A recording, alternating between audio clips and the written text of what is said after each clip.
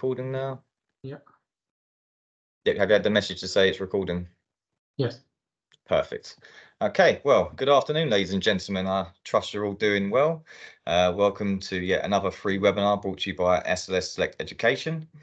We started our webinar program around 3 years ago now, and this is the 8th webinar we've brought to you. Pleased to say it's by far our most popular one yet. We've had, I think, just over 550 people register for today's session, which is fantastic. This particular session is special. It's the first time we're having a science technician lead the webinar. We're very lucky to have Chris Pambou with us today, who you can see on your screen.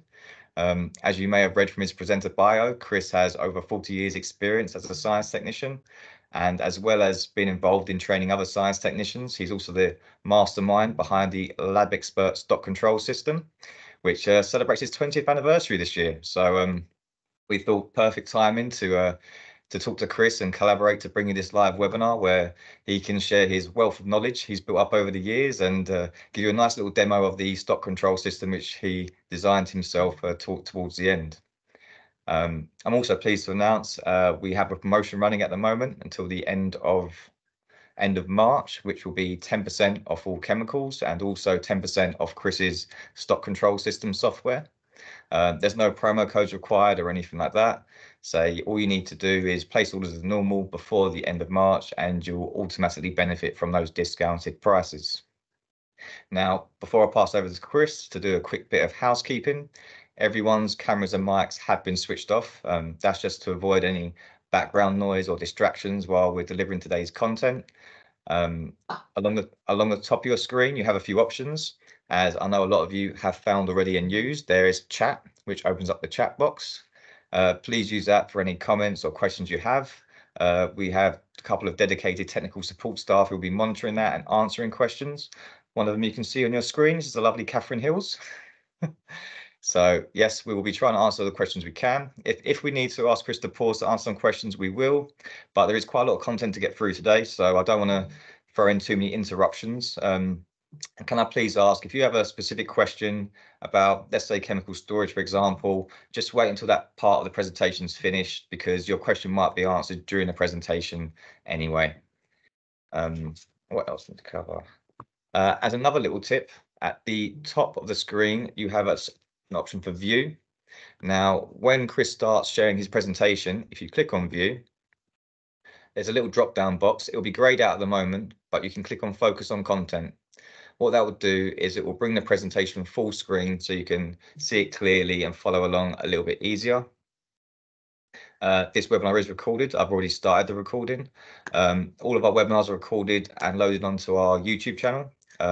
They're generally available around a week after the live event happens. So if anyone misses today's session or if you have a colleague you think would enjoy it, then roughly this time next week, they'll be able to go and find it on our YouTube channel. We will also be finishing with a general Q&A session. But as always, if you have to run off early to do some practicals or if you think of a new question tomorrow which wasn't answered, the best thing to do is to contact your local area manager and they'll always reply, as soon as they can with hopefully a satisfactory answer. I really hope you all know who your local area manager is, but just in case, I'm going to show you an easy way you can find out. Okay, so what you're seeing here is the front page of our catalogue. This is our current catalogue. We will have a new one coming out in May. The inside cover has a picture of the UK. And at the bottom, you see a picture of all of the area managers, along with their telephone number, email address, and a list of all the postcode areas they cover. So as long as you know the postcode of your school, academy, or college, you should be able to work out fairly easily who it is you should be contacting. Now, let me just stop sharing my screen. Okay, so without further ado, I'm going to switch my camera off now, my microphone off, and I'm going to hand you over to Chris to see what this enriching content he's prepared for us today. So over to you, Chris. Thank you, Gary. Thank you for the intro. I'd just like to say a big thank you to Gary and all the SLS team for organising today's event. What a fantastic event. I can see 368 people. That's certainly one of the biggest seminars I've done. We've done a few over COVID and the forthcoming years, but this is by far the best, and it's all down to the SLS team.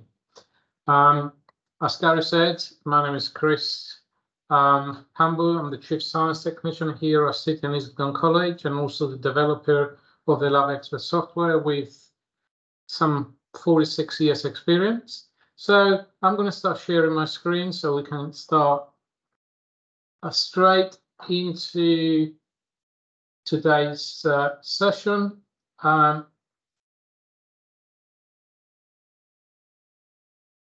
What I plan today to,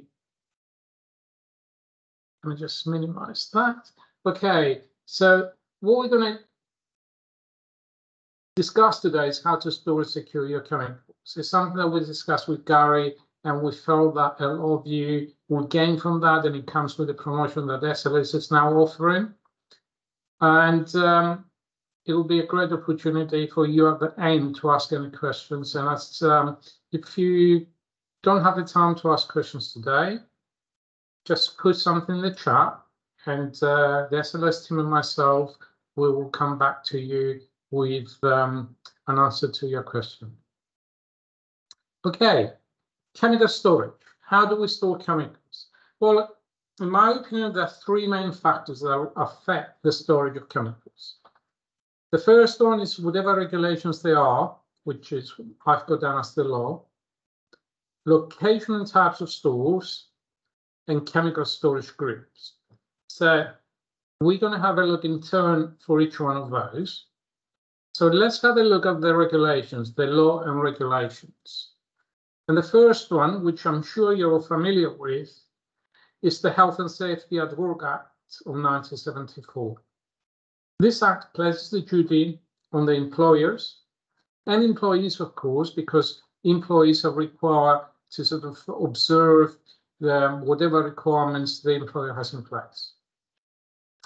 Then we have the Workplace Health and Safety and Welfare Regulations of 92, which basically sets out the general requirements. So it sets the requirements with regards to ventilation, very important for us as science technicians in the prep rooms, but also things like temperature, lighting, cleanliness, and store dimensions, and all those things that you can see on your screen there.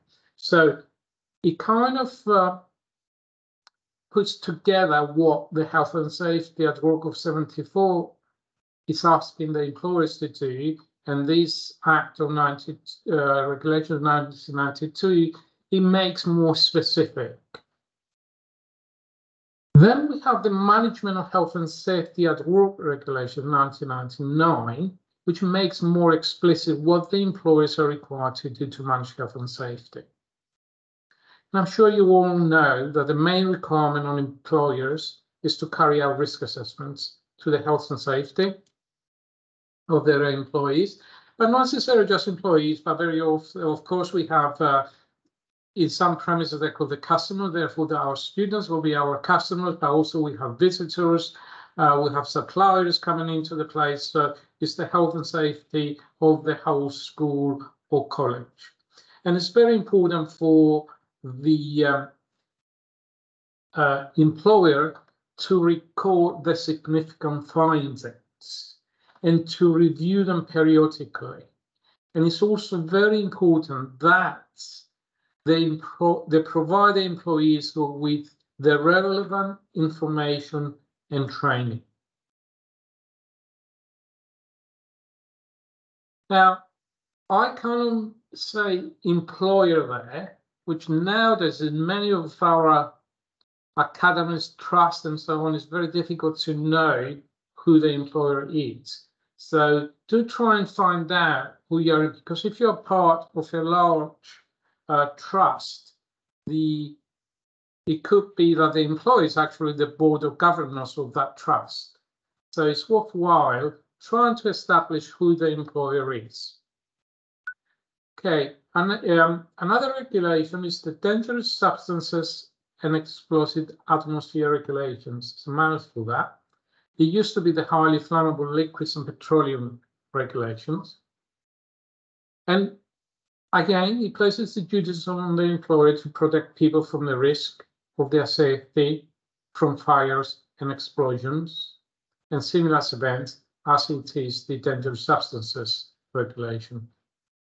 But then let's see, what are dangerous substances? And us as technicians, and especially the chemists like myself, will think, okay, what are dangerous substances? And we straight away we think of chemicals. Yes, it does include chemicals, but it's not just chemicals. It's anything that can cause harm to people as a result of fire, explosion, which will involve things like chemicals, flammable gases, various solvents, but also things that you will find in other places of the school. For example, in the art department, they may keep paints or varnishes. So they are covered by the regulation. Also, what's covered is things like dust. So that's covered by the regulations, and dust produced by various machines or various activities. So what does the DSR specifically require?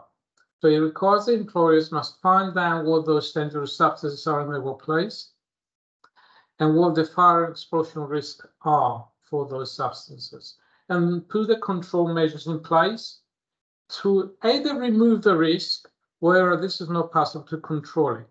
And you're all familiar when we do a risk assessment, it's very rare that we can actually eliminate or remove the risk totally. So very often we put controls in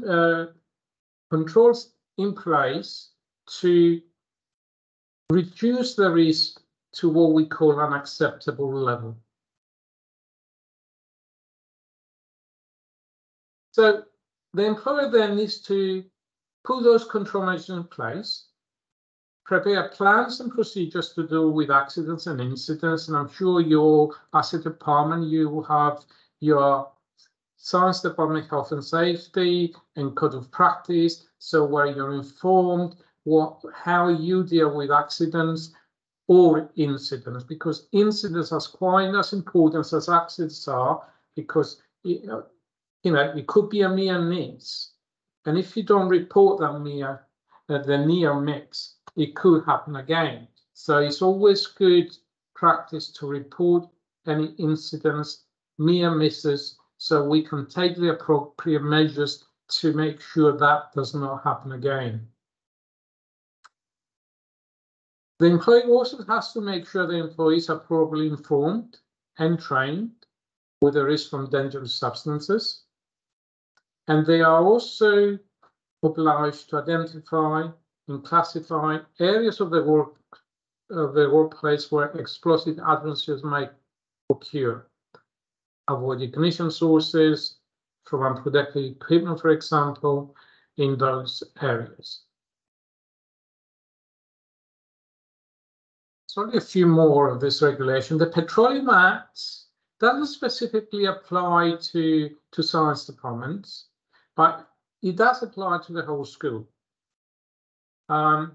Schools with very large grounds, they may have lawns, and the premises staff, we may have lawnmowers, and those that may be petrol or diesel driven, and they have some petroleum spirits, and therefore they have to be stored correctly and not exceed the 15 liters limit. Now, gas cylinders comes under those regulations. I'm sure many of you will have some gas cylinders. Normally in schools and colleges, we have the 3 basic cylinders: oxygen, hydrogen, carbon dioxide. I don't know if any of you got any nitrogen, not very useful in schools nowadays.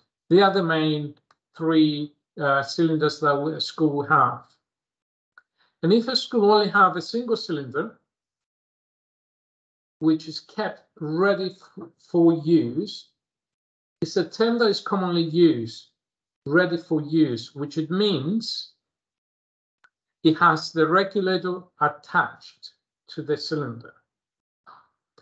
In this case, so if we have a cylinder, 1, 2, or 3 cylinders, the ones I mentioned before, with the regulator already attached, we can actually store those cylinders safely in a lab on a prep room as long as they are stored correctly, i.e. in a proper gas cylinder trolley or on a clamp. It's important to know that cylinders should not be kept in any store where we store flammable liquids. For example, if you go to a chemical store, which we'll cover in very shortly, that you store your flammable liquids, you should never store your gas cylinders in the store. The other regulation is the manual handling regulations, which it kind of restricts the locality of chemical stores.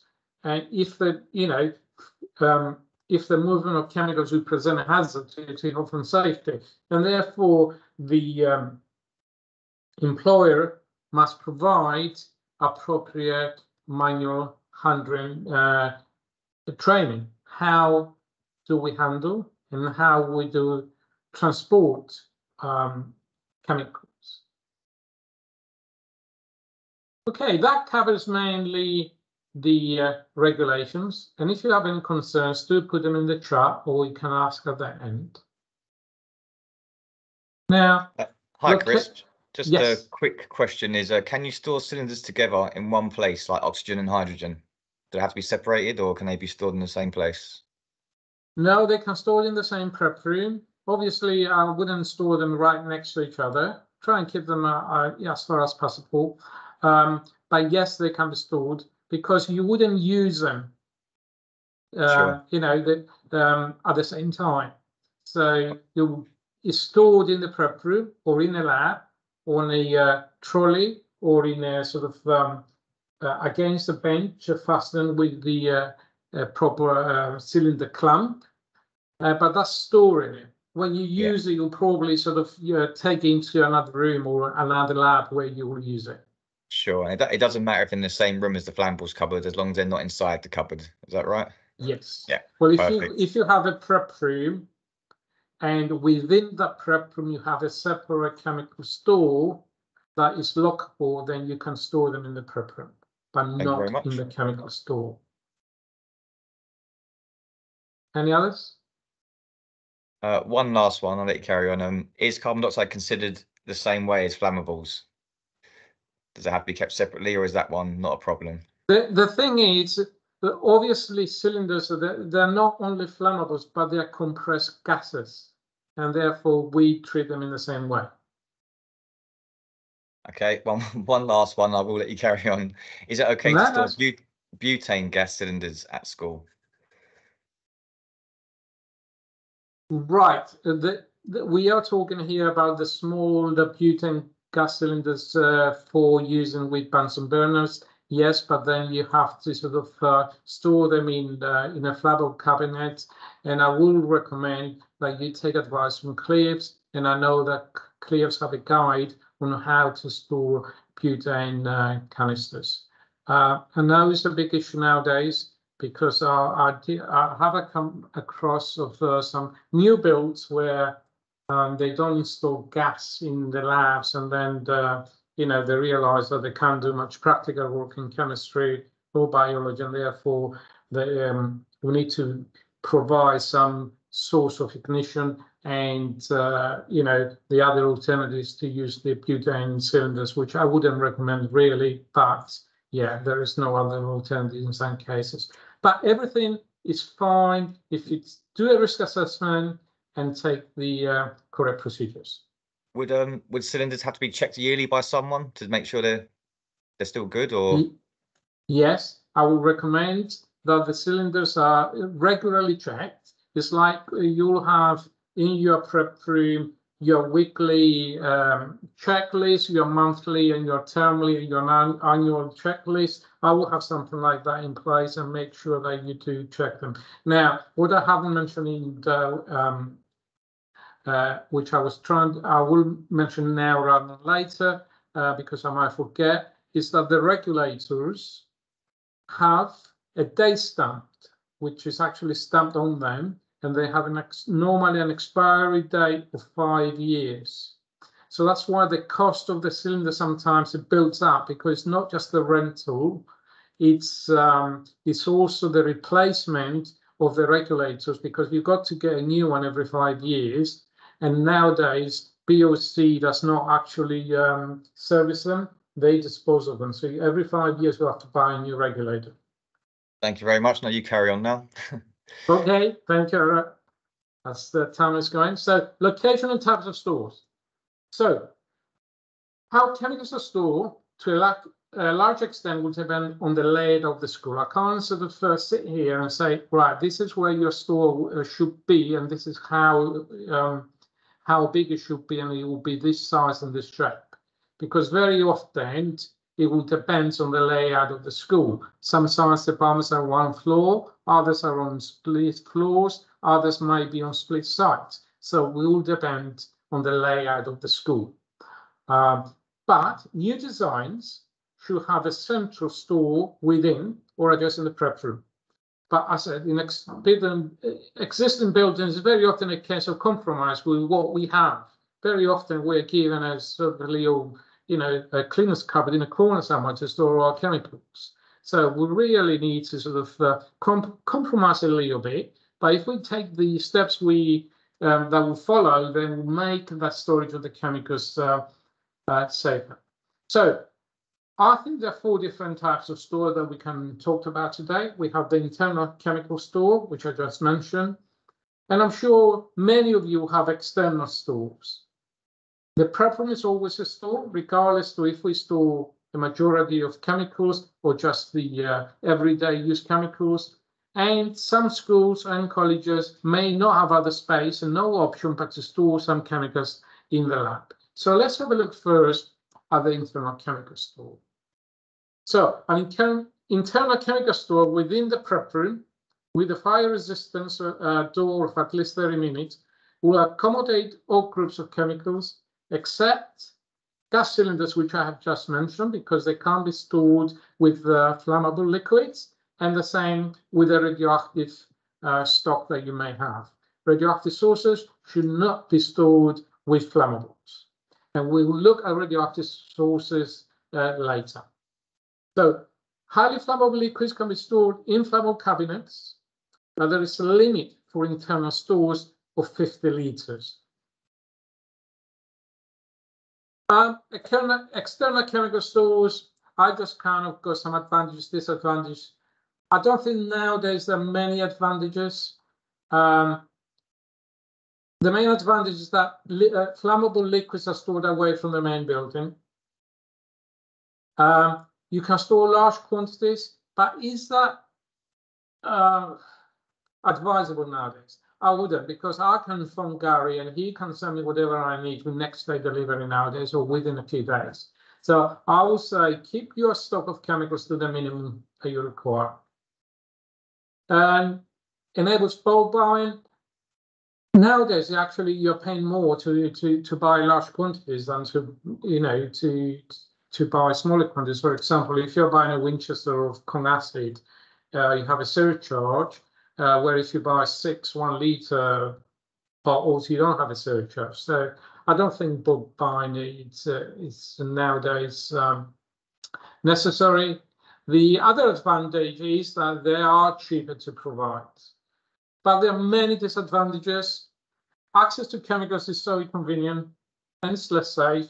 And eventually is what it leads to what I sort of call unofficial internal store. What I mean with that, you go out into your external store, you bring a bottle of the flammable liquid, so it's propanone, acetone, and you use whatever you use, and you're about to take it down.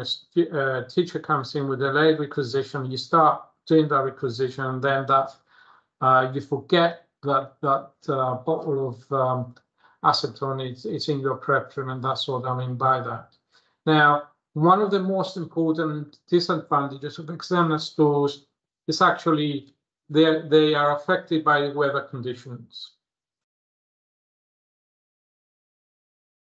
Pressure builds up in the summer, freezing weather in winter time, they can freeze, and the containers get deteriorate, which will mean the label sometimes will fall off or will become unreadable. And what we're going to do with the bottle of chemical without a label, we can't do anything with it. I wouldn't even dare try to open it. We just have to pay someone to dispose of it. And the last thing is that the stock examined less frequently, leading to deterioration and possible hazards I mentioned above. And we also have the prospect of vandalism there if the students do find out what's stored in that external store. So not great nowadays, but very often useful if you haven't got a large enough internal chemical store. Let's move on now onto the prep room as a chemical store. And as I said earlier, inevitably every prep room we use as a chemical store where it's storing the majority of your chemicals, because I visited many schools and they have not got a separate chemical store. Therefore, they need to store their chemicals in a prep room. And you can see that far is actually one I have taken personally. There are two shelves, and I don't know if I'm sure you can read. One says arsenic trioxide, mercury nitrate, and I think there is one on the top shelf. It says uranium. And I didn't sort of try to sort of move the other bottle to say what kind of uranium was there. So it's the kind of things you will find in schools and colleges, prep rooms and stores. So be aware. So the prep room is a store. Now the prep room is usually the place of work for one or more technicians, and therefore we need to sort of separate the working area from the storage section.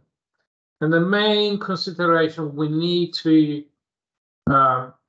take, and I can't emphasize this enough, is the size and available space that you have in your prep room, ventilation, and security. Who has access to the prep room that you store your chemicals? Do the teachers send students in for, asking for materials and equipment? Do teaching staff have access to the prep room? So we need to consider all those things.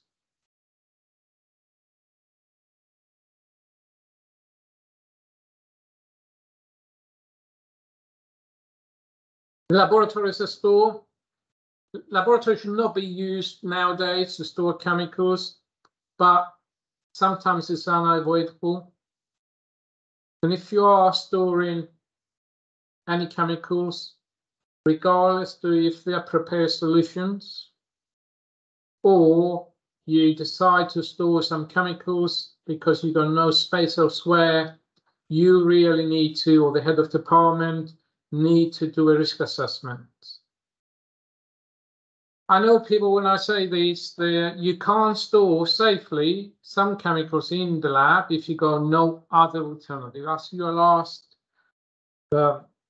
result, you can do a risk assessment and you can safely store some inorganic or some basic organic chemicals, for example, some, sucrose, agar, all those kind of fairly safe chemicals in a cupboard in the lab. What I wouldn't do is put a label on the door to advertise what's in there, but you as a technician, the teacher should know what's stored in the lab. Just to interrupt for a second, a few people have been asking a question about chemical removal and having bottles with labels that are damaged and can't be read. I know this is something you can get taken away. Cleats may be able to do it for you, but they'll be using an outside company. I think they use Chemgo, but there are other companies like All Waste Matters and others. You can get them taken away. They'll have to test them first, and it will be quite expensive. Yes, Okay. what I would say, if you got something that you're not sure about, if you're a member of CLEAPS, do contact CLEAPS. They will give you some advice. CLEAPS will not recommend any supplier, but I know Chemco, Peter has been around for many years, as far as I remember, and really positive feedback from everyone that has used Chemco, and I have used them in the past. So yeah. Anything else before I move over to chemical store requirements? 1 second. There's quite a few messages. Hard to keep up at the moment. Yeah, I don't understand. Well, my prep room is a prep storeroom and has no ventilation. Okay, no, there's nothing you can do about that, Chris. That's something for the site manager. No, what I will say, you need to act on that. And if you need the clear support, I'm sure if you contact them, they'll be able to write, and then you can take the written letter to your health and safety officer or to your head of school to try and get and do something about it. Okay, so you can carry on now. I have gone answer to Kate's question about the hydrocarbons, but I'm not going to paste it into the chat because it will take up too much space. So yeah, I'll email you that, Kate. Yeah.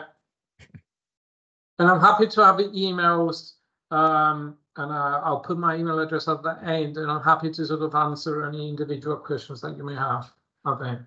Okay, let's move on because we're doing well. Half an hour, we're on time. Okay, now let's get to some more interesting chemical store requirements. Okay, what we should have in our chemical store. Good security with a door able to unlock from the inside and perfectly opening outwards with the vision panel. Now, the first part, being able to unlock from the inside. You don't want to get stuck in your chem store. Really important. So make sure that you can open the chem store from the inside. Door opening perfectly outwards. Not many, and we have a fairly good chem store here, and we haven't got a door that opens outwards. Not many builders actually do that, but if you request, they will do it. The reason for that is because it's much easier in case of an emergency to push and get out rather than having to pull, especially if you have dropped a bottle of flammable liquid or a corrosive substance. You can just go around it and push the door and get out. Where if you have to sort of go around it and try to pull the door, it just makes it a little bit more easy. Now, ventilation. We talked a lot about ventilation. Should normally be forced extraction, but regardless if it's forced extraction or natural ventilation, which is all depends on the location of your chem store, it needs to be capable of 2 air changes per hour, and that's part of the built-in bulletin 101. So a minimum of 2 air changes per hour. Good lighting reduces passable errors, and any sort of light fittings should be flame-proof, or if not, in an older builders, then the switches should be on the outside to reduce the risk of any sparks. Floor sloping away from the door, made from concrete, core tiles, or continuous vinyl flooring with the sealed edges. No drain in the floor will allow any hazardous chemicals to enter the drain systems. And if you believe it, I'm trying to think, back in, when did I start? 1977? Does that make it 46 years ago? Makes me old, doesn't it? We used to have drain holes in our chem stores, and we used to flush down with water and spillages. And nowadays, this is a no-no because the water boards do not allow any chemicals to go down the drains. So no drain holes. And the first thing I mentioned is that the floor sloping away from the door is that if there is a spill, then we contain the spill in our chemist store, especially if that chemist store is not within your prep room, and it's in a corridor, for example. We don't want any spills to sort of leak from the store. So we always try to contain spills. So it's containment, neutralizing, and then clearing up. So what are the requirements? I quite like shelves in the store. I quite shelves going around all the perimeter of the store. I like shelves because I can see the chemicals on the shelves. I can see the condition of the bottles. I can see if any labels are falling or about to fall off, and then I can sort of stick them back on. And I'm going to talk a little bit about shelves in a minute or so. Running water might be helpful in emergencies, but it's not necessary. Spill kit. I'm sure SLS probably sells some spill kits. Sorry, Gary, but you can actually make much cheaper spill kits by yourselves. Follow the clear instructions. It's normally with some cat litter, citric acid, sodium bicarbonate, glass bags, that kind of thing. You can have your own spill kit, and you have a small spill kit for the lab, separate one for the prep and a bigger one for the chem store. All the information on Clear's, fantastic information on there. The other thing that we should not have in chemical store is voids or forced ceilings. Many new builds, they got partition walls, and very often when the partition goes up to the ceiling, I don't know why they do that, but there's some builders, they leave a little gap, which we call the voids. Make sure that your chemical store hasn't got a void, because then any fumes will spread out from the chemical store to the other rooms. Now, no radiators or heating pipes. Chem store should be a very basic room. With, as I said, the floor should be, nothing fancy. Concrete floor is absolutely fine if it's sealed, or lino floor, and no heating. We need to keep our chem stores fairly cool. Make a stop there. Have we got any questions, Gary? We've had quite a few. I mean, some have been answered by other people on the chat. I'll give you one question. Does the internal chemical store within a prep room have to have a fire door? Yes. That's okay. That's perfect. Someone has a vision panel on their chemical store. I don't think that's a necessity. That's just a nice addition, is it? It's advisory. Look, it depends where your chemist store. If your chemist store is within the prep room, it will be nice to see your chemicals there. But if your chemist store was in a corridor, for example, I wouldn't have a vision panel to advertise what's in there. Yeah, I think that's a fair point. Someone said about the extraction fan being left over the school holidays. That's a definite yes, I'd imagine, for chemical stores. Nowadays, the extractor fan should be 24 hours, really. Nowadays, the technology has moved on, and we got fans that, they can be left on permanently. So, yes, do leave your fans on. It depends on what kind of an extraction fan you have. But if you have one that is on a timer, make sure you put it on before you go into your chemical store. If it's, if it's not on time, that kind of thing. But make sure you have good ventilation in your chem stores. If a chemical store is in the prep room and has its own ventilation, do the requirements also apply to the prep room about ventilation, or is it just a chemical store? Well, I would say you need ventilation for your prep, a separate vent for your prep room, because the ventilation is for your chem store that's separate for that chem store to replenish the air. It's not just a matter of taking out air, because if you remember the slide, it said air changes. What we mean with air changes, we want fresh air to go in there to replenish that air that's been taken out. And that's for the chem store.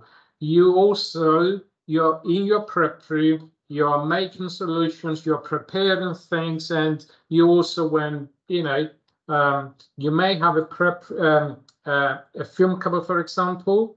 But I would recommend, if you haven't got a window for that you can open for natural ventilation, then an extractor is advisable. But if you have a window, you have a film cupboard, so you got your film cupboard where you open all your chemicals in, where you make all your preparations, and then you can open a window for some natural ventilation, then I would say that's sufficient. You don't need the extra mechanical ventilation there. Perfect. If a chemical store has electrical boxes or trip switches above the flammable cupboard and plug sockets in the chemical store, is that okay, or is that against regulations? I wouldn't say it's okay. I wouldn't have that room as it shouldn't be a chem store if you got all your electrical services in there. In the very least, it's a bad setup, we'll say that. Yeah. Is there an ideal temperature for a chem store? I would say just between 18 and 20 is the ideal temperature for a chem store, nice and cool. I wouldn't have a store, the chem store, anything above 20 degrees.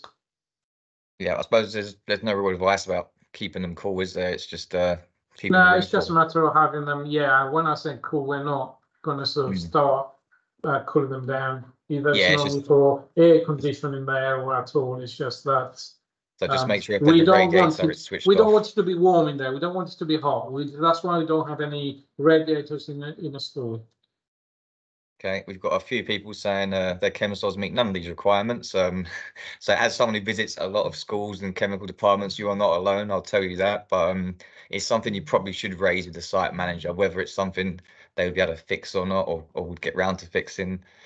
Depends on where you are, I guess. Well, and you can make a start, and you can go to your manager and say, look, I just been to into a webinar or a seminar or attended a course, and this is what they're recommending for our chem stores, and ours is not sufficient. And then, if you don't do it, nobody will do it, and therefore you should take the initiative and try and make those changes. I think in the very least, you're right. If you just bring it to someone's attention and you've done your job, you've pointed out something which you think needs to be fixed, and it's not your job to fix it yourself. That's right. A few people are wondering who should hold the keys to the chemical store. Obviously, it will be a local decision there. It will normally be the senior technician, but it's very difficult to sort of. I wouldn't give keys to. It will be the senior technician, but then what happens if that senior technician or technician is not there? So then maybe you need to have a key cabinet where you have all your keys for the different areas. So that would be a local decision, I would say. Yeah, I mean, I think, like you said, you'd have to have a key somewhere in the school. You don't want to take it home and lose it, or only have one. Absolutely, but I wouldn't go giving. It wouldn't be on a master that every teacher's got access to the chem store. And again, I've been to a few schools that do have that, and it's not ideal. Yeah. We've had a lot of questions flying. I'm just trying to scroll through them. What our chemical store? From. Okay, so you carry on, Chris. I'll try and filter through these and maybe come back. All right, let's now move to the how we store chemicals, the chemical storage groups. So different chemicals have different storage requirements, and therefore we divide the chemicals into groups. Chemicals with each group can be stored together, then different groups can be kept apart within that chemical store. And the storage groups which I used and we used in or LabExpert software, and is the ones used by CLIPS and the ASCE that have been accepted by the Health and Safety Executive. And therefore, if you have something that has been accepted by the Health and Safety Executive, why not go with that? But I have been to some schools where they use a slightly different system, and regardless to each system that you use, you have to make sure that all your technicians and teachers are very familiar. Now, the CLIPS storage system, it categorizes the chemicals to the different groups. For example, we have general chemicals and general inorganics are given the code GIN. Organics are GORG, oxidizing OX. Sure, you've seen this before. Then we have the corrosive substances, which are the corrosive liquid acid and non-acid, corrosive solids, water reactive. Then we have flammables, flammable solid, flammable liquid, water reactive, all those. Then we have T for toxic chemicals, what they used to be called the poisonous. Enzymes, it's a code cold, it means stored in a refrigerator. And then we have what I call the nasty special cases, things like bromine, silicon tetrachloride, the radioactive sources, and phosphorus, which we don't find very often in schools nowadays. This is a typical, again, what I mentioned at the beginning. This is just an example because the shape and size will be different in every school. But if we assume this is a chem store with shelving going all the way around, I will store the inorganic chemicals on this side, the organics on that side. In the middle here, I will have my flammable cabinets, a couple of flammable cabinets for my flammable liquids. Here I have a flammable cabinet for my water reactives.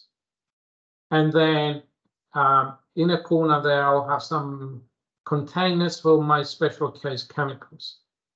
Now, this being assuming it's a lockable chem store within or adjacent to the prep room, I can store with the inorganics some of the toxic chemicals and corrosive solids, but make sure that you segregate from the organics and oxidizing, and especially oxidizing agents can go with the inorganics, but make sure they're all apart from the organics. I'm sure you have seen the activity with potassium permanganate, which is an oxidizer, and then you use some glycerol, you pour that on top, which is a general organic, and just after a minute or two ignites. So that's why we tend to we must keep oxidizing away from our organic chemicals. So, and this is what I'm talking about. We have shelves going all the way around. So we start with the top shelf that it should be about an eye level. And very often, when I say this to people, they say, well, you know, he's tall, I'm short, or the other way around. What do you mean, what's an eye level? It's somewhere where you can actually pick up a chemical without having to use a stool or a chair or something to climb to pick up a bottle of chemical. If you do, because there is no other option, and therefore you only got a very small chemical store and you have to have shelves higher up, then use proper safety steps that you can actually safely climb and pick up those chemicals. But I will say eye level. And we have narrow shelves at the top, and as we go down, we have some wider shelves, and some shelves at the bottoms come further apart where we can store some of the larger containers. you know, I'm sure you're buying sodium bicarbonate or sodium chloride in 3 kilogram tabs because it's more economical rather than the standard 100, 250, 500 ml bottles for the other solid chemicals. Acids, I passionately hate acid cabinets. They will corrode in no time. You put all your acids together where you should keep them apart, and you go and open the door, and then all the fumes hit you in the face. You put your acids on the floor in trays, a tray for each acid, and depending on the space that you have, as far apart from each one as possible. And I kind of put a little note there, spot any deliberate mistakes. I'm sure you're going to tell me there are far too many bottles in there. But let's see first of all. So this is the a snapshot of the narrow shelves at the top and wider shelves at the bottom. And this is what I meant with the acids. There were far too many bottles in there. You need to sort of spread them all out. So, appropriate size of tray for the number of bottles. You could use shallow trays. I prefer to use deep trays, but let me give you an example. If I was going to use a deep tray here, if I try and lift that bottle up, I haven't got sufficient space to lift it up. That means I have to tilt it, and I really don't like tilting that bottle. So I'd rather use a shallow tray where I can lift it up and out. But if you have sufficient space, do use a deep tray. But if you minimize the number of bottles in each tray, even if there is a leak, and it's very unusual that all bottles are going to leak at the same time, you're containing the spill. Now, as you can see, I haven't got any absorbing materials in my trays. I don't like, you'll find in many places they'll recommend put some absorbing material there, will absorb any spills. I just find that the bottles don't sit straight in the tray, and therefore I don't like to put absorbing material in there. Now, I kind of said I like my acids on the floor, which I kind of lied a little bit, but I prefer to have them in a little plinth. Raise it all up. Here is a plinth I had our facilities people built for me, but you could use some bricks or some slabs or anything.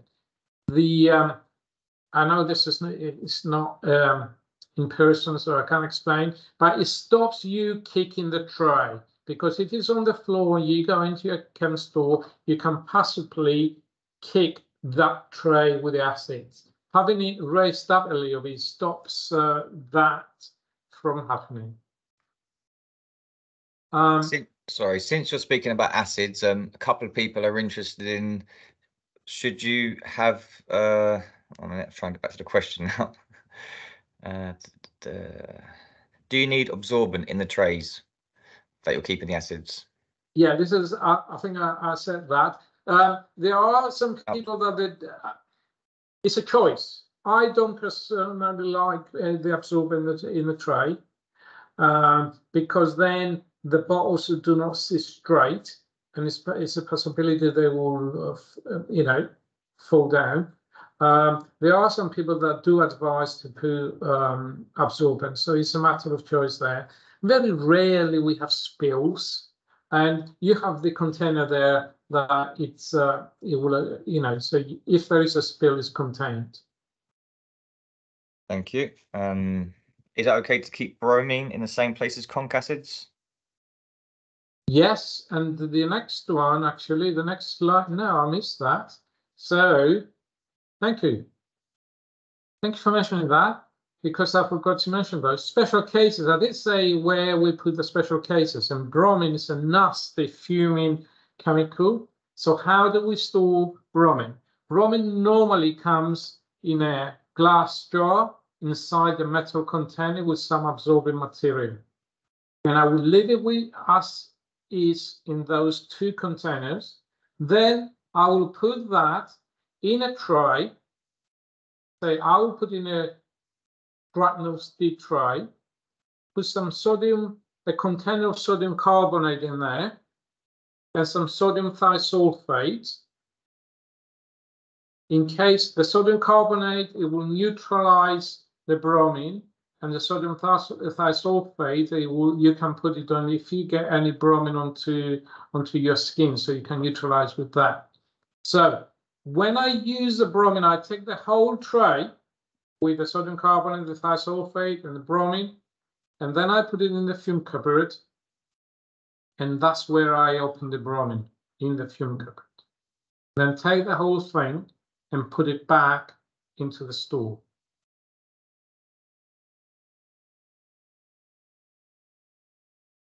Okay, any others? I say keep going for now. I'm trying to keep track of things. That's fine. Right, let me see if there is anything else I forgot. Again, we have the flammable water reactors, your lithium, your sodium, your potassium in a metal cabinet in there. And again, these substance again, they do come in a glass jar inside an aluminium container or a metal container. We'll keep them in there. I know in the past you have some metal containers to put them inside.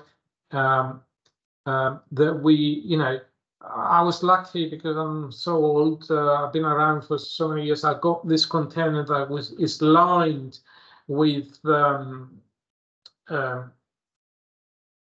it's sort of fire-resistant material, and it's divided into different containers. And then I have my sodium, my lithium, potassium in one box, and then I can take the whole thing out, which is quite nice. But if you haven't got that, a nice, good, strong biscuit tin, and put them inside that, and then that's inside a proper flammable cabinet. Okay, so we talked about, so the acid, as I mentioned before, in the trays. So I have one tray with hydrochloric acid, another with sulfuric, the other with nitric, and all the other acids that you have, and have them as labeled and as far as possible from each other.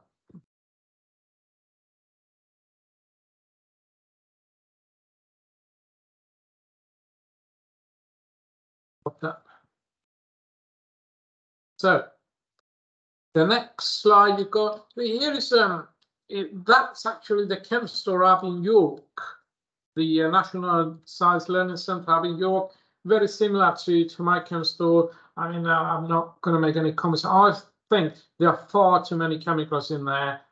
If I would space them out a little bit, but as you can see, it uses the same method of storing chemicals.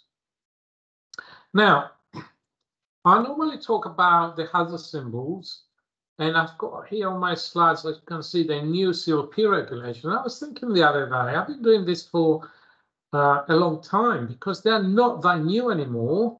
It was in 2008 when the European Parliament decided to sort of have a globally harmonized system for the classification and labeling.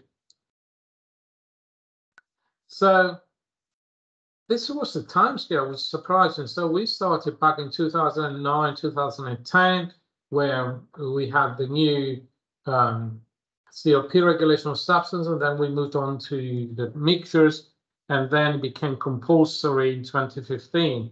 So it's been a while now. And of course, we're going to come to the pictograms, but they also change the wording, where before we had preparation is now a mixture. We have the symbols is now the globally harmonized pictogram, the risk phrases, and now hazard phrases and S and P. So I'm sure you're all familiar because they've been around for a while now. And the 9 pictograms, which they're very similar to the other ones, they're here. And I kind of, this is what, you know, compared to the old one, we did have an explosive hazard symbol before. Now we have the explosive pictogram. and then they kind of simplify where we had flammable and flammable plus is now just one flammable oxidizing. This is a new one. We didn't have one for compressed gases before, liquefied gases and dissolved gases. Excuse me. Now, we are. So then the corrosives, corrosive to metal skin, severe eye damage. The one that kind of, again, we used to have toxic, acute toxicity, is now just all those three replaced with one. And then we have the irritant and harmful, and now we have the health hazard. Now, some of these names may change a little bit because, funny enough, they're never given them proper names. They actually give them numbers. This is a new one, which I call chronic health hazard. So basically what they say, these chemicals that will be hazardous to respiratory system, carcinogenicity, or target any organs, is what I would call a chronic health hazard. And some of those are the toxic chemicals of the poisonous. There's some harmful chemicals now in this category. And then this is hazardous to the aquatic environment, which is roughly the same as before. And then the statements, and then it's the new label. We are all familiar with it because we've been using it since 2009, 2010. The real lots of information. I quite like the new labels because you can make your risk assessment from this label here. The only difficulty is that sometimes the label is so big they can't fit it on the bottles, and they use larger bottles for small quantities of chemicals. Now, all this information, I put them, you can take a snapshot with your phone and have those pages, but I'm sure Gary said that the recording will be available. So you can go to the web pages. That will be the European Chemical Agency website, where you have all the information there. Then understanding your CLP, understanding the labels. I quite like this one. And then, and then there is a lovely quiz that you can actually, if you go onto that page, you can actually, I quite like this. I did a quiz the other day. I was glad I passed. I got everything right. But it's quite nice. You can use this your quiz. So lots of information there.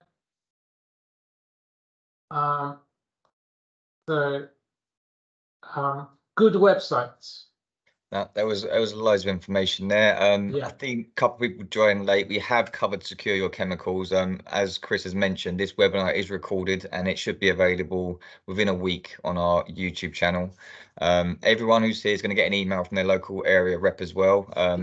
So we'll probably wait till the link is ready for YouTube. So we'll send that along with the hydrocarbons list and anything else we think might have been useful from today. We've had a lot of requests about your presentation, Chris. People would like a copy. I've already messaged to say they wouldn't get it as a slideshow, but possibly a PDF format. Yes, I have printed as a PDF. I'm not quite sure if I emailed it to you, Gary, but I will do that straight after this session. I only have it as a slideshow, but I know you've worked very hard on it, so I think we'll share it as a PDF for those who need it. It's much easier. It's a large document with all the images and all the links I have in there, and therefore it has to be a PDF. I'm also sure, I'll say, because there is just under 400 people on here today, I've tried to keep up with the questions and bring them to Chris. I'm sure I've missed a few here and there. But like I said, when we have a general Q&A session at the end of this, so you can always ask the question again. But if not, then email your area manager and they'll get back to you. If we don't know the question, we go to our technical support staff like Donna and Kat. And if we get really stuck, I call people like Chris who just know a lot more than me. So we will find you an answer one way or the other. If that's in your presentation, should I quickly chat about the EPP, Chris? Is it a good time for that? Yes, absolutely. Yeah, you can go for it. Okay, if you just stop sharing your screen for a second, I'll just share something.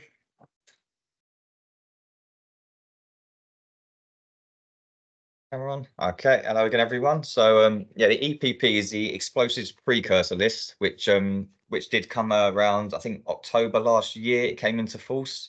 It's a list of chemicals which you do use at the school, and as a supplier, we now require a form to be filled out and some verification. I'm just going to share the form which we need. This is the form we send you. At the top, you can see some of the things on the list, like ammonium nitrate, hydrochloric acid, hydrogen peroxide, nitric acid. I mean, there's quite a few things there you are using regularly at the school. It does depend on concentration. So looking at that list, it's that concentration or above, we do require this form to be filled out. It's not very complicated. We need the name, the address, the VAT number. I mean, all schools, colleges and academies are businesses, so you should have a VAT number. Nature of your trade would be education. We will need a named person and we will need photographic ID of that person. Doesn't necessarily have to be the science technician. It can be more or less anyone inside the school, but we do need that. And I mean, you don't have to send us a passport or a driving license. I think what most people do is they have a school ID badge. That's sufficient for us. We'll need a signature and a date. Once we keep that on file, it lasts for 18 months. And then after that, we'll need the same form filled out again. It's not because of us, say it's because it's legislation. It's something we have to do now. Again, what I'll do is when you get your email sometime next week, I'll try and include this form on that email because yeah, quite often we know you guys are trying to order things last minute. You need it quickly, and the last thing you want is us to send you a form saying fill this out first, and then we'll process your order. So that is just briefly a bit about EPP.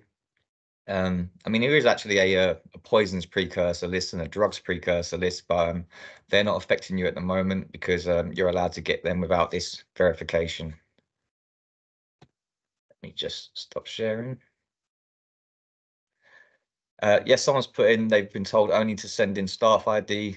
I mean, I think most people would prefer to send in staff ID. I mean, I'd recommend that. We're not going to do anything with your ID. We just keep it in a folder in case we're ever asked for it. My guess is we'll never be asked for it, to be honest, but it's just it's a box we need to tick nowadays.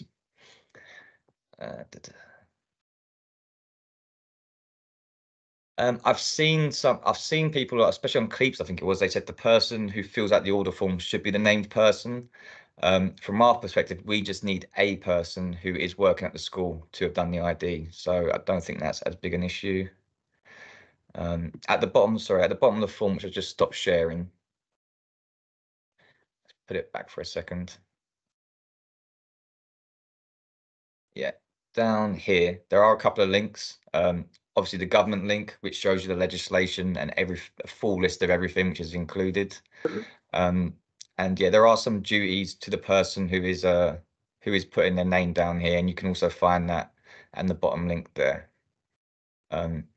So if in doubt, like I say, just email your area manager and they'll try and get you an answer to your question.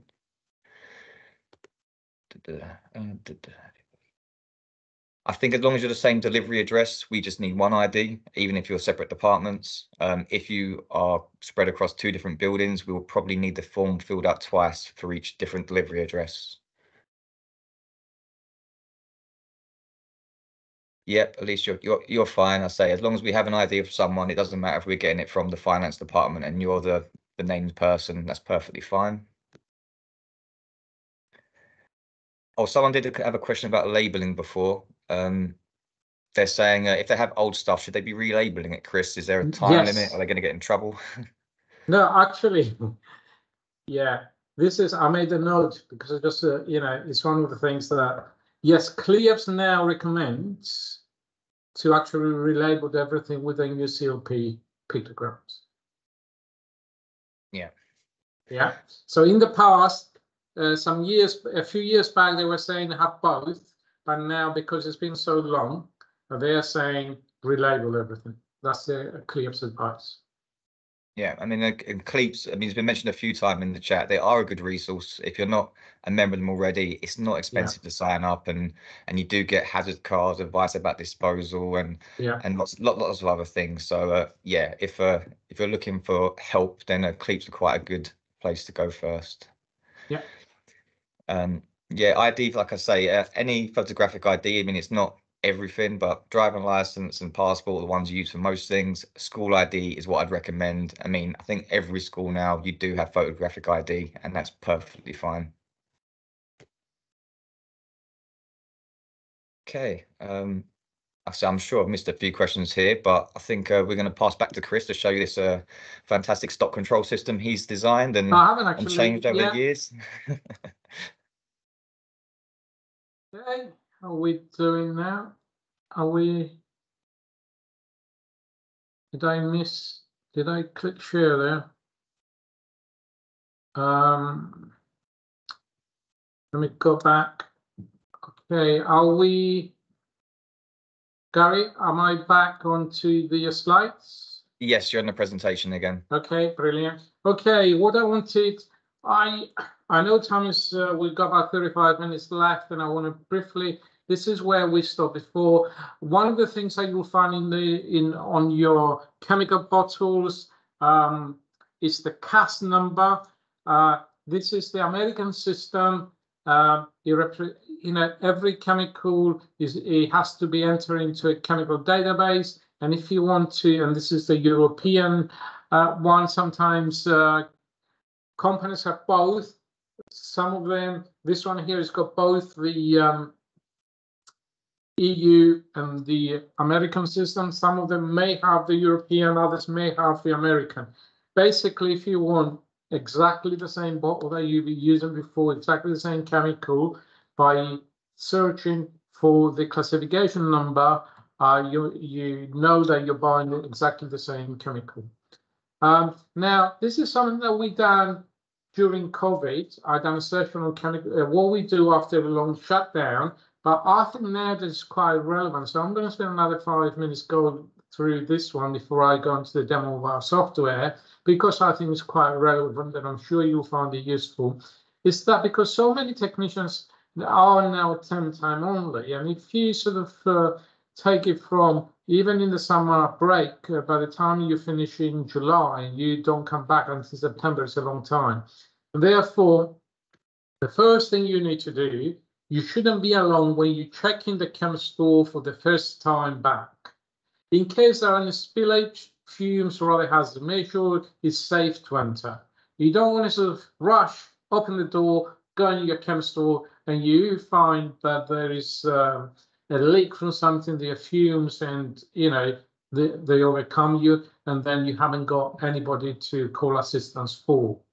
So this is the reason for, is that you, in case of emergency, you have somebody else there to support you. Now, what to check? Check your ventilation is still working. Look out for any leaks. The condition of your chemical bottles. That's why, and missing labels. That's why I quite like the shelving system. I know Grapnels do they sell the racking system for storing chemicals. I personally do not like them because you can't see your chemicals that are inside the tray. Some people say, yeah, but if there is a spill, it's inside the tray. Well, if you got everything on the shelf, you can see the condition and you take action before the spill happens. So look out for missing labels. Look out for any extensive correction of meta services, because then that's a sign that something is wrong. So use your chemical stock list to check the quantities of chemicals or else you left them, because there are bound to be some other people that have got access to the chemistry. Always the facilities people, we have some access, but make sure that you do the stock list. And then the condition of the store. Hydrochloric acid, concentrated hydrochloric acid, once the bottles are opened, it gives off hydrogen chloride gas. And these can leak out into the store and accelerate metal corrosion that you can see there, but also you get the white flash that everybody comments on there. And why is that? Because very often we don't tighten up the bottles. And what kind of bottles do you use to store your Kong acid is quite important. I know many people, they use drop-in bottles and things like that. I quite like now using the Fisher brand bottles. There's smaller ones available, 50 ml ones available, which they're quite good, but that's your choice how you do it. So the hydrogen chloride gas reacts with the ammonia and the amines that you may have in your chem store, and you get the production of the white powder, which is the chloride salt. And deposits on these bottles, and white fluffy flies around in your chem store. You don't want to be breathing that stuff in. So make sure your bottle tops are tight. The also thing that you need to check out, some of your organic bottles, you can see they start after a bit of time, they start to sort of degrade and they start to leak. Well, take that in the fume cupboard and replace the top. You don't even have to replace the bottle, replace the top. So the other things that you need to look out for. Now, that reminds me, I haven't actually mentioned the radioactive stores. So store your, check your radioactive sources. And how we store radioactive sources, which I did say I was going to mention, I forgot to do it, is that if you do have radioactive sources, the first thing you need to do, download a copy of L93, the CLIEPS guide, L93, study that document, and then you will know how to store those the radioactive sources. It gives full information. Know how to store them, but also what to buy and what you shouldn't buy, what you should have and what you shouldn't have, and how to sort of use it. Everything's in there. I can't recommend it enough. But basically, radioactive sources should be stored in a room, but nobody that's 2 meters away from where someone sits there all the time. And there should be a cabinet inside. There should be in a radioactive cabinet that is inside another cupboard. But rather than me trying to explain these, please go to the experts. CLIEPS have all the information that you will need, and the guide is L93. And I think there is an update, or if it hasn't come out yet, there will be an update pretty soon.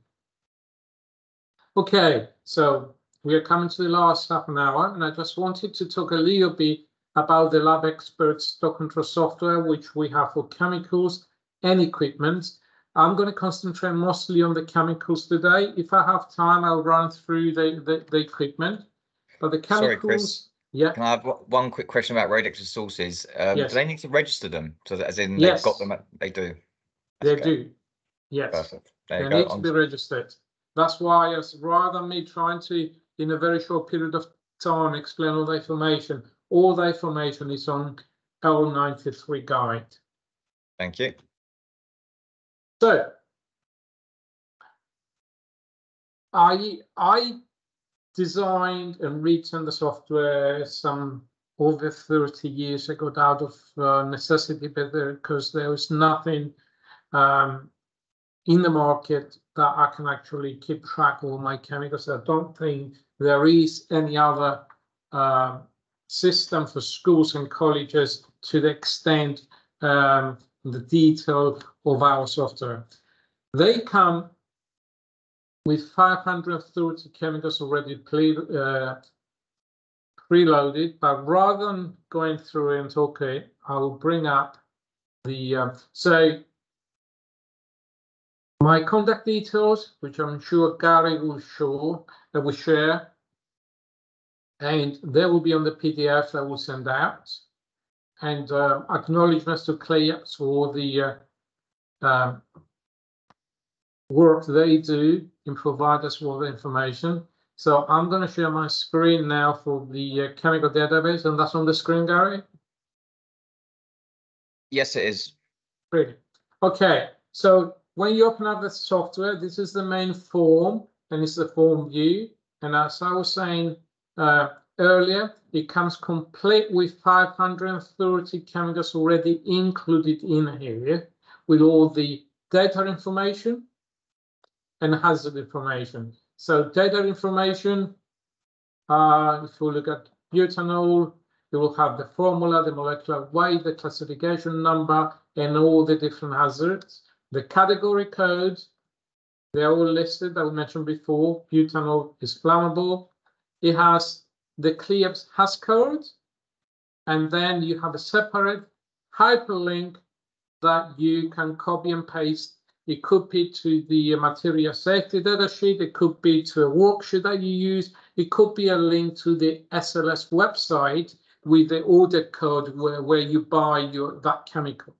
Now, the important thing, what we have done, and this is our 20-year anniversary edition, which just came out this January.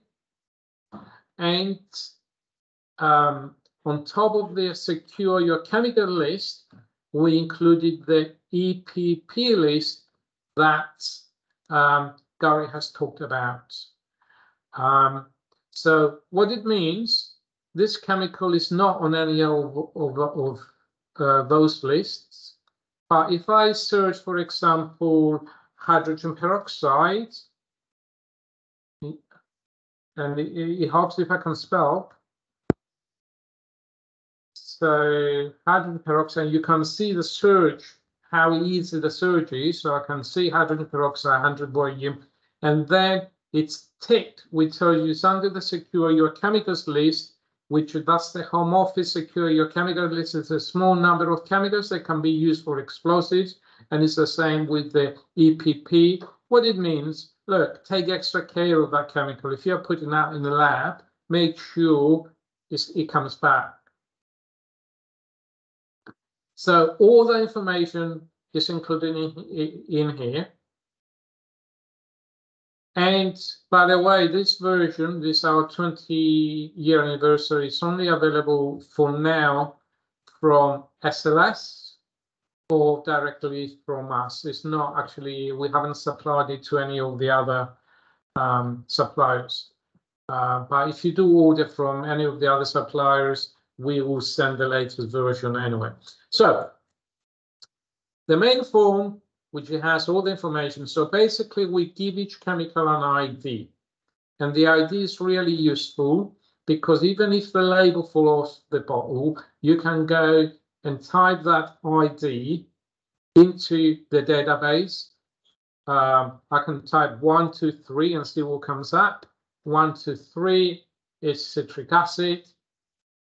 And then I can go 3, 4, 5. And then grams iodine, and therefore, even if the label off the bottle and you have written with a permanent marker the bottle, then you can identify that chemical, which saves you a lot of money of disposing. Now, our software have the optional functionality of the barcode, so you can put barcodes on your chemicals. I've got one example here, and I will show you how we create barcodes. And all you need to do then, let's switch back to the main form, scan the barcode, and that chemical just comes up just like, no, it didn't on this case because it didn't scan it. The silver nitrate, which is what I've got in front of me here, silver nitrate comes up. So the idea of the software is that because it comes with all these 530 chemicals, all this information included, all you need to do, enter the location. So it could be a chem store. Then when you add the chemicals, just add. So if I just received another 500 grams, it totals it all up for you. When you use a chemical, say I'm going to use 100 grams. You put it in there, it adjusts the total, but also what it's done here, quantity used, it tells me I have used that chemical just now, and it puts today's date for you. We have a minimal stock. So when a minimal stock is reached, they will send that chemical into a report, so you can reorder it. If you tick this box here, it will put today's date, and you don't stock check for that chemical. You have the comments, you can put any information on there. Really simple to use. So for the first time you enter a chemical into the system, all you need to do is simple. I just pick this bottle, and for the first time, I'm going to enter it into my database. It's silver nitrate. I can go search for silver nitrate. There it is, 543. Therefore, I put a label 543, or I will put a barcode 543. That's done. You navigate away, it's saved. There is no even, or you can go to data sheet view, which is great because you can sort by A to Z, Z to A. You can filter your chemicals so you can find. So if you can't find, it's like I did before. I had done a spelling mistake and I couldn't find it, or you're not familiar with which name you're using the chemical. Although when you do a search, if I do acetone, it comes as propanol, and therefore, or if you do ethanoic, it will acidic, so it doesn't matter. But if you can't find it, you can use the data feed view. So if I can scroll down from here, so I'm A to Z, scroll the way down, find silver nitrate, and then you'll find that it's got the same idea. So another way for finding chemicals. So we put the number or the barcode on there. The next time you want to use it, because when you're at chemist store, you grabbed your bottle, click in the barcode search, scan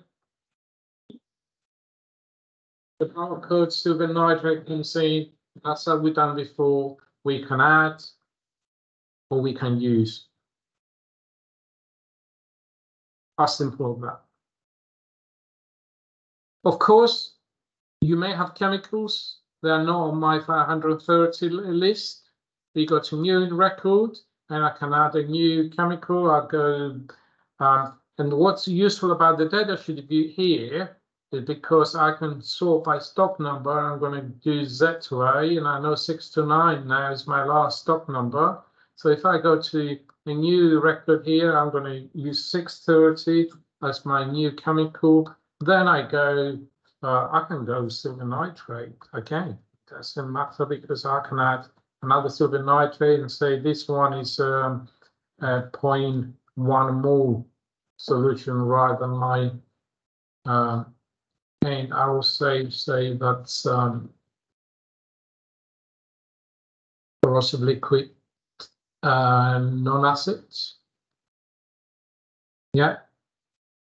So, and then you just enter the rest of the information in there. As simple as that. And then, of course, here I can actually put, say, there has the pictograms on there. Say it's corrosive, and hazardous health hazard, and the advantage of the database. Oh, that shouldn't be that, or things have changed. I can delete it and replace it, and it checks with me if I want to replace it. Now, on the form view, if I go back to butanol, clear passcode already there. There we are.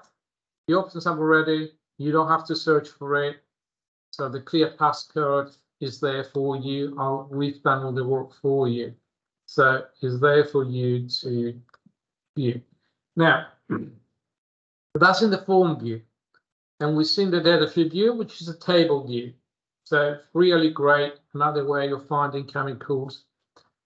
But really where the difference comes with all the other systems that are available in the market is the reports. This is what you need. On here, that's a list of all the chemicals that you have in stock. So now you can put your name of your school on here in the form view, and that will be on your report. All chemicals report, location 1, 2, 3, the total stock, the main hazard, the category, if it's on the secure your chemicals list, and then there is an EPP list, but it gives you a list of all your chemicals that you have in stock. Now you notice that it only lists, although there are 530 chemicals, it only lists the ones that you have in stock. Chemicals by name, not a very useful report, to be honest, but it gives you a list of each chemical and some information if you wanted to use that, something new we incorporated. But the really useful one, chemicals by location. And what it does, it actually remembers the location, so you don't have to remember that. So all the chemicals in the pharmaceutical cupboard, here they are listed, just see if there's that. Then report builder, a great new feature that we have. So I'm going to select all locations, and then if I select all categories, that will be the same as my main report. It lists all the 532 chemicals in there. Or if I wanted to select all the corrosive liquid acids, it will list them there. Yes, and it will show them there. Really useful reporting. You can see the ones that you have and the ones that you don't have.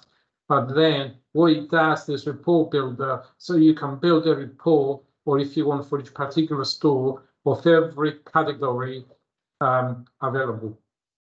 So if you wanted all the toxic chemicals, you can see which one's toxic.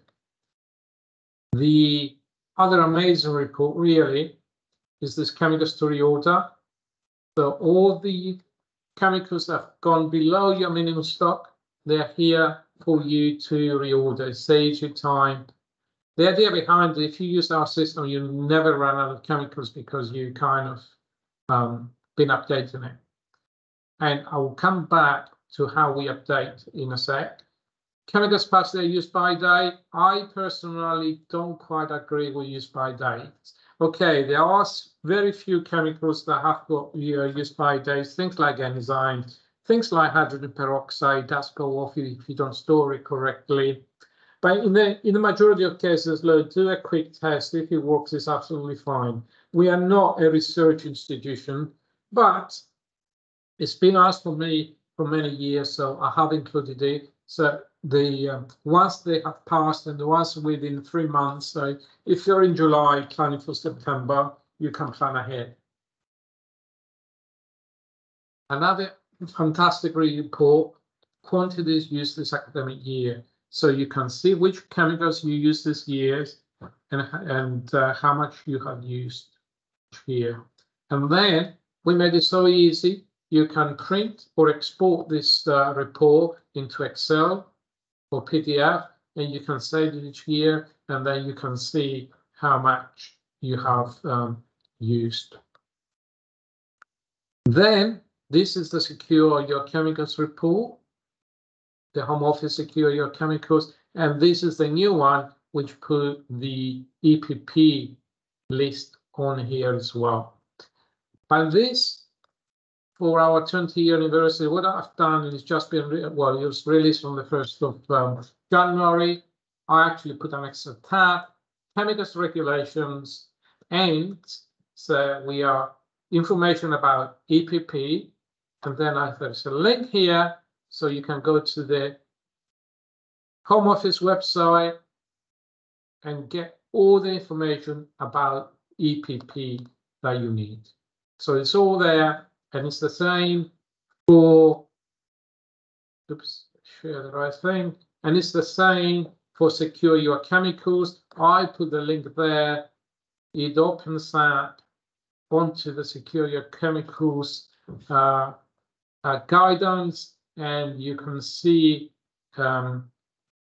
all the information there from the home office, and it tells you the little guidance, good practice. And here is the list of those chemicals there in that. But I said we have done that for you, so you don't have to worry about it. Okay, and then the other tab is just there is a user manual and my contact details. It opens us in PDFs. It tells you how to use the software, how to install it. So really easy to navigate, all from this top ribbon here. So really easy to use software. Now the barcode search I showed you, so I showed you the that's for the new records. Now, if you click on that and you say, I'm not going to enter the new record here now, this is what the undo record does, and it takes you back to where you were. Now, if you haven't got a chemical, you can delete it, but you can't get it back.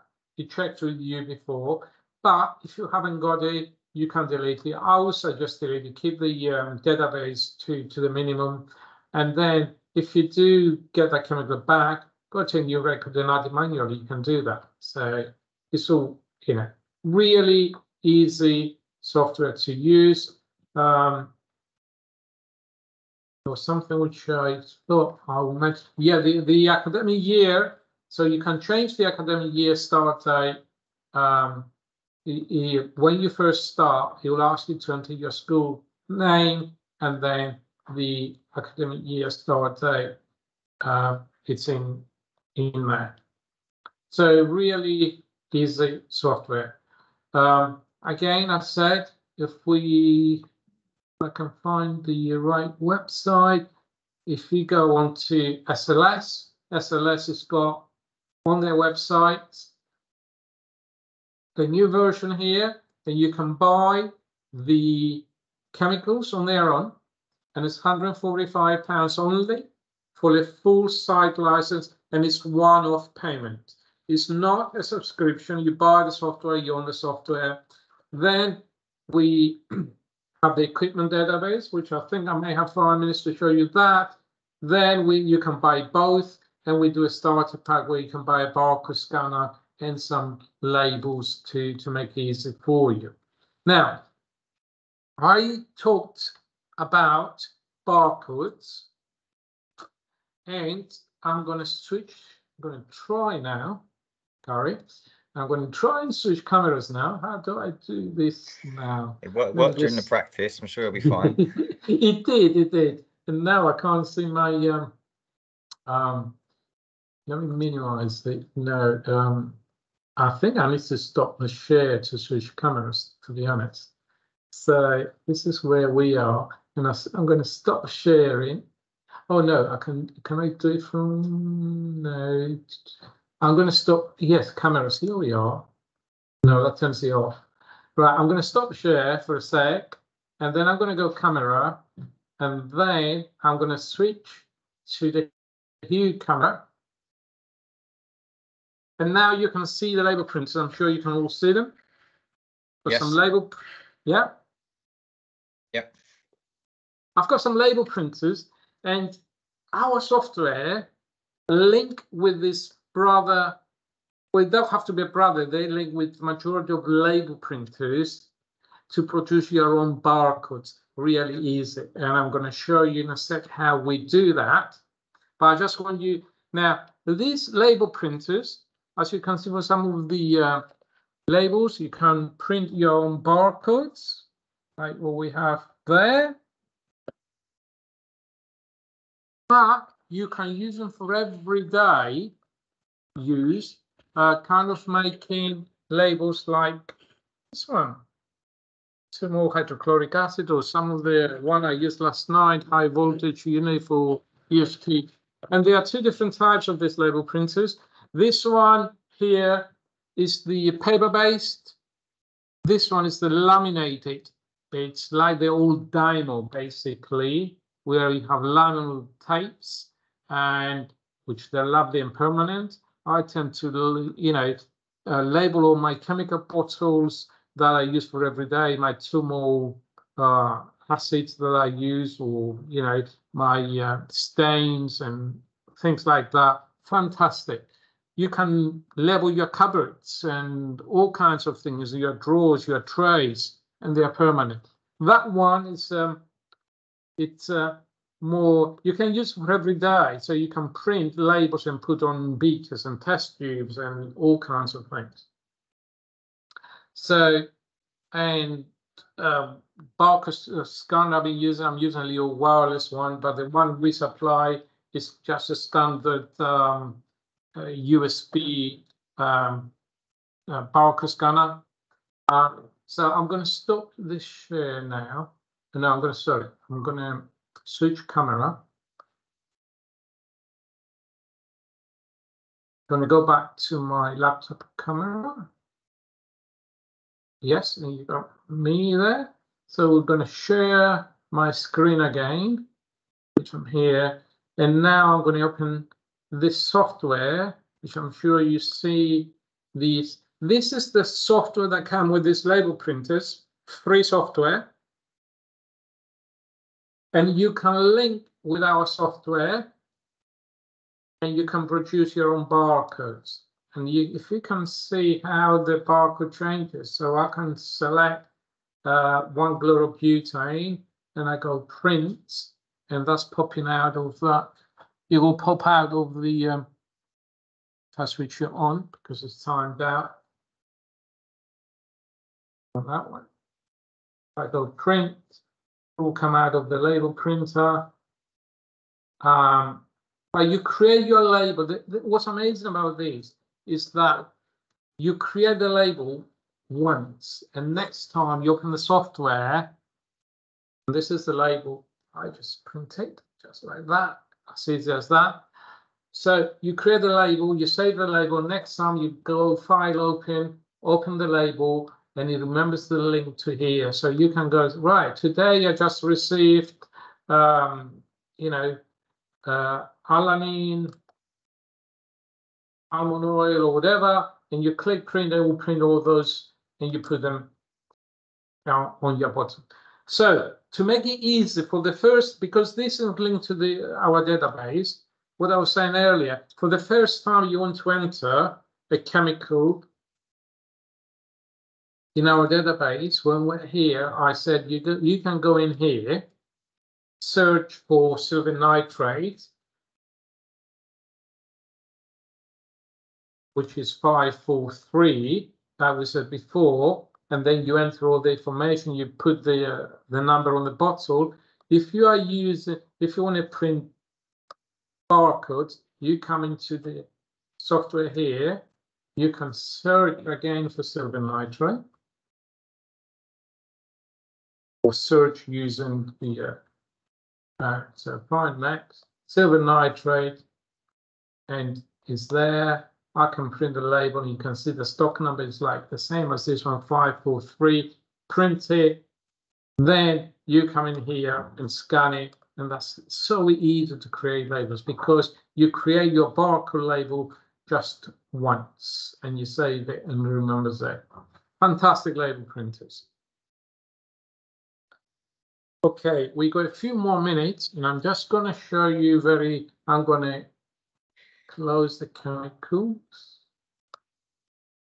and I'm going to briefly open the equipment. I'm just going to spend 2 minutes to explain the equipment database. The equipment database is a blank database. It comes with one record. This one is an example to show you what you can do. Basically, again, we give each item an ID, stock number, or just write the number on the item. It's up to you.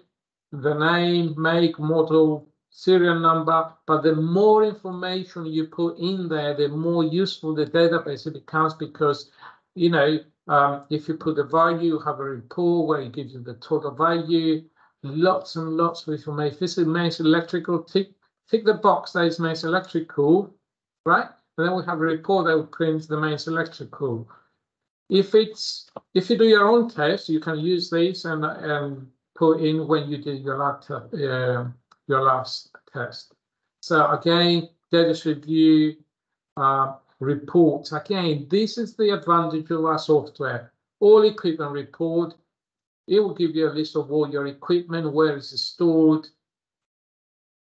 And the image is so great, isn't it?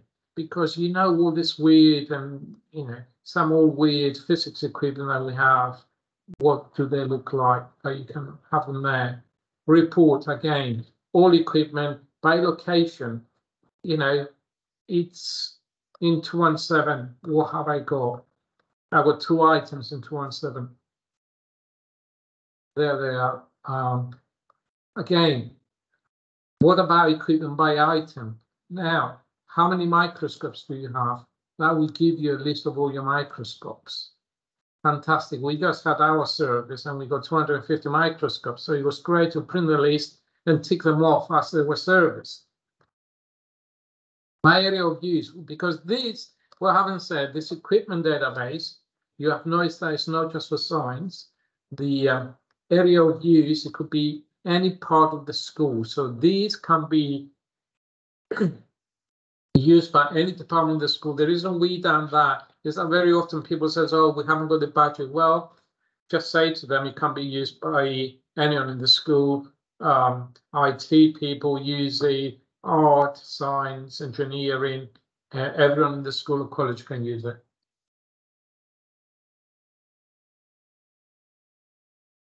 Then we have equipment value report, which I mentioned before. It gives you the total value. If the insurance wants to know what's the value of your stock is there, mains, electrical, all there. Now, I'm aware that we are, you know, also we have, if you go on your stock check, you can see all areas and the status, the ones that have been checked or unchecked items. It gives you the list. And this is quite, you can do the stock take. Just tick when you do the stock take, but this version is unbelievable because if you go to this rabbit stock take, I can go around. If I use a scanner, I can go around the room. All you need to do is scan the barcode and it automatically updates the date here. So and it gives you a report that you've done all the stock take. Really up to date with all the information. On loan, for example, if it's faulty, tick this box and it says this item is faulty since today. If you, so many times I lend equipment out and I forget and I start looking for it. Well, if you're into another school or another department, this one was lent, it's gone to LabExpert. It's in yellow. When it comes back, delete it. It's gone back to white. Hyperlink again. That goes onto the IPC website where the power supply is. Lots of other information. Right. It's now 3:17, and I think that's the time we said to finish, Gary. So there. So the last thing I wanted to say is that I'm happy to do one-to-one live Teams or Zoom meeting with anyone if you want to have a demo of their own demo or their Teams demo of the software to see what they're like. Is something we're happy to do for everyone.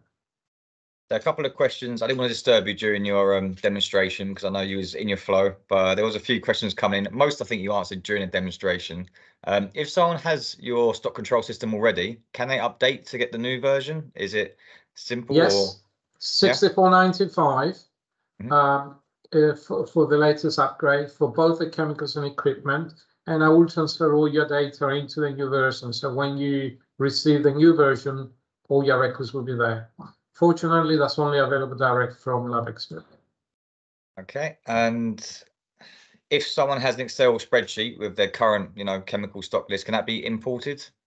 It can, but I wouldn't recommend it because you will lose all the hazard information, all the links which I took time to put in there, because remember that my database comes with 530 chemicals. which I assume will be the majority of your chemicals on that Excel spreadsheet. So it will be easier just to sort of go through your Excel spreadsheet and update hours. Yeah, I mean, someone else asked the question, how long would you say it would take up to set up for, say, a small 5-lab department? And I know the initial setup for this does take a bit of time, but if you like to be organised and stay organised, spend a lot of time at the start and then you're organised from there on. Absolutely. You do Yeah. once.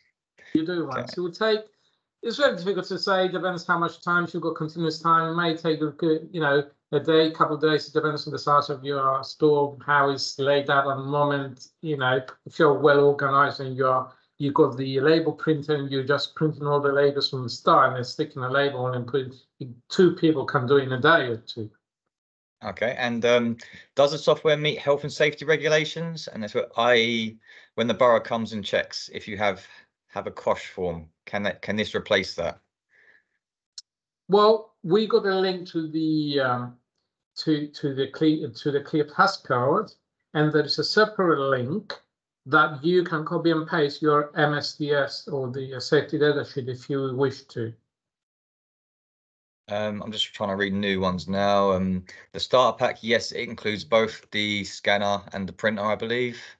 Not the one on your side. That's something that LabExpert does. Right. Okay. So if you wanted to go starter pack with the scanners and label printers, please come direct to me. The starter pack that is on the SLS website, it's a small starter pack that includes the chemicals, the equipment, the barcode scanner, and 2 sets of labels, pre-printed labels, but you get 1 barcode of each number and then you can stick it on. That's for small schools to get them started. When you print the entire stock list, does it also give you the comments if you made comments next to them? No, but you can create your own report if you wanted to create a report with comments. Okay.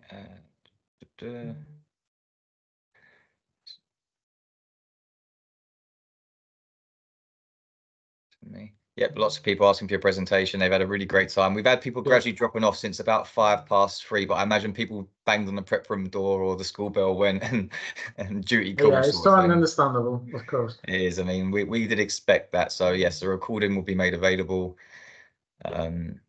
Supposed to update from the old version. Yes, we've answered that question. You can update the old version for about £65 or just under that, you said, didn't you? Yeah. So you can upgrade. The upgrades direct from LabExpert, but you can buy the software from SLS if you want. Just go to SLS, put LabExpert in the search, and they will come up.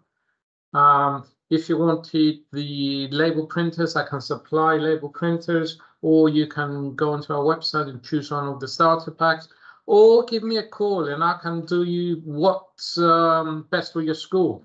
You know, one of the starter packs that I have there may not be what you want. You say, you know, I might want extra scanners or 2 prints of different types. Something else which a lot of people are quite interested in is, can they see how the Excel sheet export looks? Yeah, yeah, then why not? Share screen, go on to, right, that's the, close that. So I need to select webinar.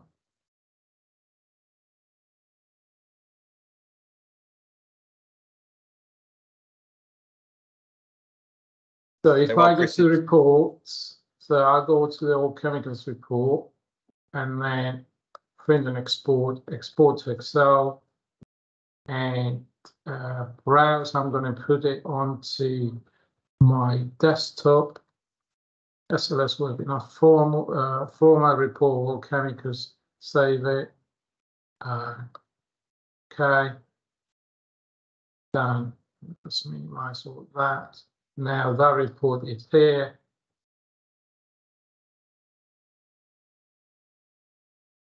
It's an Excel spreadsheet. If I can put it in there, just minimize the stock number. So I don't know why it changes the highlight. It doesn't like. So let me just change that to black so you can see it. There they are. So yeah, stock number, location 1, all the information is there. So that's for, say, No, so that looks very clear and easy to me. That does. Yeah, it's yeah. Okay, so like I say, I'm sure I've missed a few questions here and there, but we've got lots of thank yous. Everyone's very happy today, Chris. So thanks a lot for delivering that content for us. If anyone has any more questions, say after today, just please contact your area manager. I'll make sure everyone gets an email. I think half term is next week, but you'll probably get the email during half term. I'll try and include Chris's presentation as a PDF, a link to the recording on YouTube, and a link to his LabExpert software as well, and purchasing it through our website. I know a few people have bought it, and I have to say Chris is really good with giving you support. So if you buy it and you have questions or you want a demonstration, I mean, you can contact Chris directly, and he'll go through this with you on a one-to-one basis, which is really valuable to have when you're doing something like this. Well, I just wanted to say thank you for everyone that attended today, and to Gary and his team for putting this together. We discussed it some time ago, and with yeah, that's a fantastic idea. And I think the number of people that we had today, it was amazing. Thank you all. And as Gary said, do come to me. You know, I'm a technician myself. I can give advice on some of the chemical storage, not just on our software, but our software, we can customize the software. If you know, a number of people, they say, oh, I don't like that report, can you do another report? I can help people do their own reports, because one of the advantages of our software is not locked down. In fact, because it's based on Microsoft Access. If you know how to program, excuse me, I'm losing my voice. If you know how to program with Microsoft Access, you can actually customize it yourself. But I help many people customize and have new reports. No problem. I say, So thank you very much. so I'll stop.